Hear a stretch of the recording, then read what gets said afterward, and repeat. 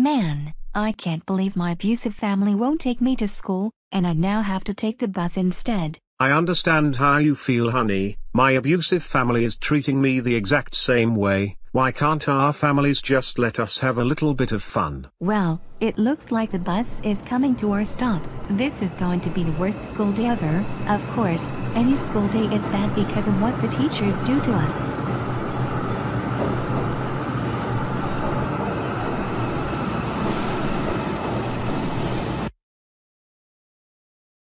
Man, taking the bus to and from schools is boring. I just wish there was a way to drive somewhere else instead of school, which is more likely prison. Dora, you just gave me a great idea. When the bus driver has to stop somewhere, we will hijack the school bus. What? Why are we stopping at McDonald's? Kids, the reason why I stopped at McDonald's, it's because I needed to use the men's room, so don't do anything bad. I will be back in 10 minutes. Okay, sweetie. Now here is our chance to hijack the school bus, and I heard the bus driver say that he needed to use the restroom, so let's do this. Oh no, did I just hear that Dora and Little Bill are going to hijack the school bus? Guys, my brother, sisters and step-siblings are so shocked that I decided to move seats. We better call the cops before things get out of hand. I completely agree with you, Caillou. Good thing I have a cell phone on me, so I can call the cops to tell them about what Dora and Little Bill are going to do any second now. And Caillou, you might want to turn around. This is going to be pretty cruel. Good idea, Sarah.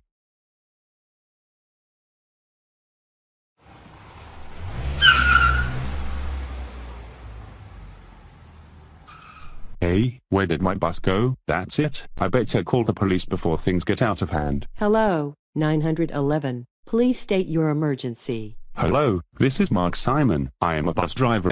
Two kids stole my bus and they might cause loads of haywire around town. Stop them quickly before they get away. Don't worry, sir. We are on our way. Goodbye.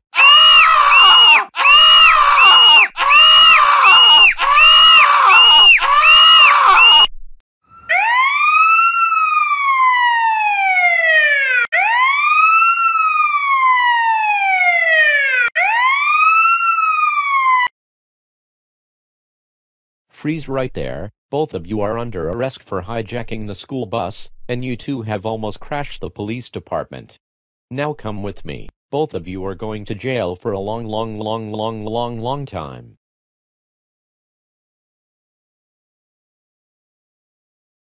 This is your cell, get in, you will stay in here for 50 years.